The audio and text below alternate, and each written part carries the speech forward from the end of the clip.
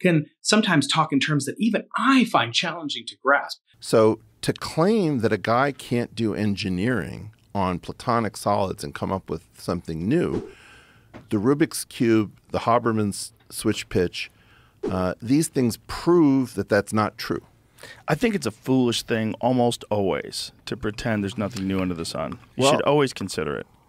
Well, you might not be correct, but there's only one way to find out. Terrence has much greater odds of contributing to the world of engineering than he does to the world of mathematics. I mean, the odds that he's doing something new in mathematics, I'll be blunt, are very, very small. Even though I have patents on it that shows that all of this is I don't want to go there. The patents do not speak to what you think that they speak to. When you say supersymmetry, I don't know that you know what a supersymmetry is.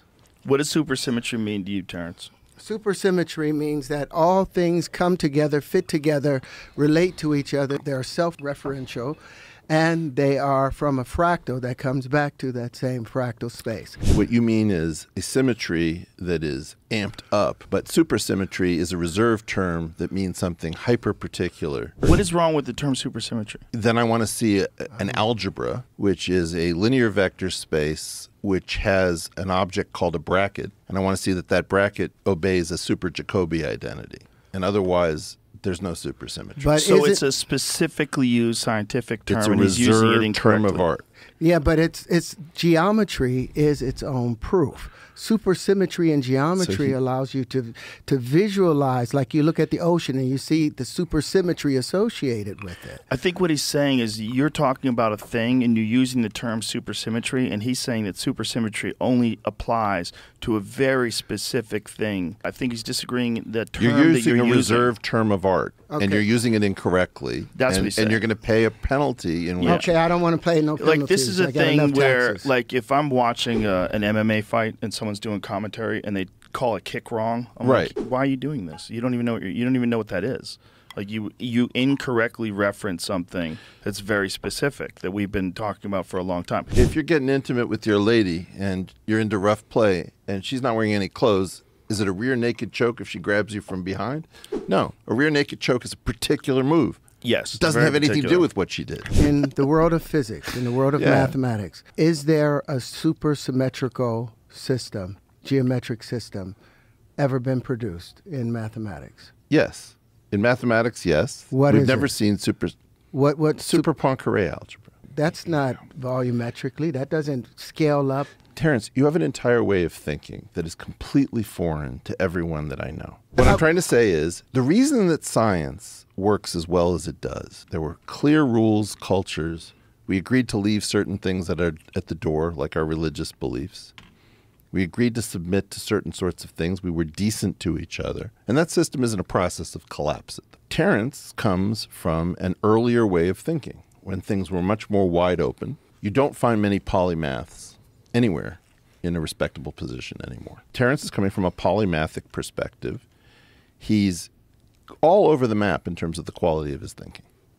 As far as I understand, some of his stuff is really, really good. Some of his stuff is offensive. And it's everything in between.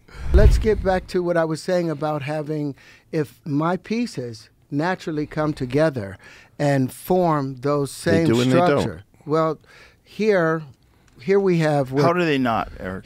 Well, I'm gonna show him. Here's where 12 bubbles meet. If you go to the yellow one right there, Jamie, please tap on that.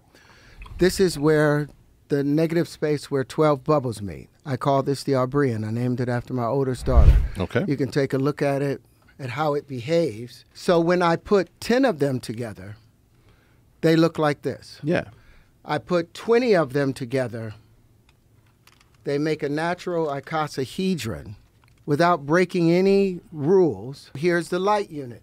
If you'll go back to the green, this is where I've put 20 of them together. The same way I put 20 of these together, and it makes a natural dodecahedron. But what it's showing you is where electricity is being pushed into the center, and you'll see these magnetic waves coming out. It's showing you the magnetic field. So these predict and create a natural dodecahedron, whereas these come together and create a natural icosahedron.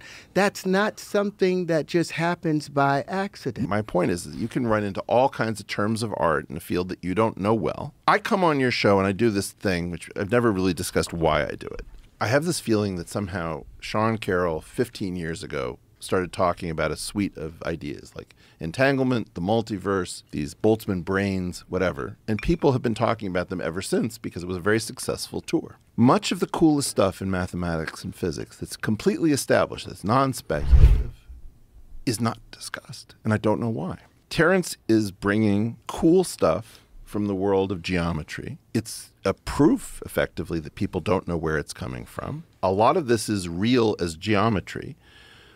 If you look at the thing that he calls the Terrenton, right? The tetrian. The tetrian is the tetrian. The tetrian is just so the tetrian that is the thing that is closest to us, the black thing that is closest to us. Yeah. He then starts to make noises about it, and he says things that I don't love, which are that those faces he associates with the electric field and the vertices. I don't have a clue why he says the next thing, which is, and because the number of magnetic and the number of electric things are balanced, they cancel out, and therefore it's the weak force.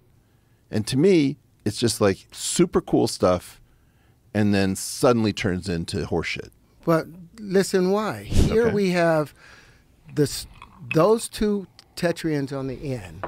They both have equal poles, 4 electric poles and 4 magnetic poles, according to how I see it. Where magnetism is spinning off of the tips, the vortices, because it's no longer able to maintain that center space of spinning centripetally. I don't know what the hell you're talking about. Yeah, what brought you to that conclusion? With what? The way you're describing the energy involved in this. Well, anytime you look at electricity, that was one of the things that Victor Schauberger was talking about. Electricity it's when water starts to spin to the right, it cools down. That's the natural nature of electricity. Electricity is colder. It flows better in the coldest environment. So as it's cooling down, as it's spinning down to a higher point, trying to get to that higher point, that's the highest point there. It's looking for the highest density. That's the north. North is always the highest density. South, no matter where you are, south is always away from the higher point when you're talking about universally, not talking about geographically on the earth. North is always seeking a higher position. South is always seeking a lower position. That's based upon stuff that Walter Russell talked about, based upon the stuff that Victor Schauberger talked about. But it's a problem with the definition of the words, the terms. What brings you to this definitive conclusion that you can so clearly state that this is what's happening there? Well, based upon any time there's an electric force acting on something, it causes a cavity. Electricity is always pulling in from the inside. It's always trying to tighten the density. And you assume this energy exists in the flower of life. Why? Because that's where all those circles, the overlapping circles, they represent the magnetic field. They represent the radiative field that's coming out and coming back. Well, why does a bubble take the shape of a ball? Why not a square or a triangle? What's the why does it expand into a sphere? A sphere is an abstraction that it's going to be the solution to many different problems. If I ask you to give me the maximum possible volume with the minimum possible area, I'm going to get a sphere. If I ask you what is the best thing to launch out of an old style cannon and to stack next to it, you're going to say a sphere. Then you have a question about, is that the same concept of a sphere? You know, if I take the three-dimensional sphere of unit quaternions, is that the same concept of a sphere? You are, in part, freely associating, repeatedly, between things that remind you of other things. Now, you have an incredible storehouse of things between your ears that you know to associate with. If you think about the totality of your brain, it's like a Ferrari engine and a Volkswagen. The Volkswagen chassis is not capable of supporting something else that you're doing really well. People who see many connections are often bad at cleaning up their own stuff. And people who don't see connections are often very rigorous and they don't do shit for their entire life.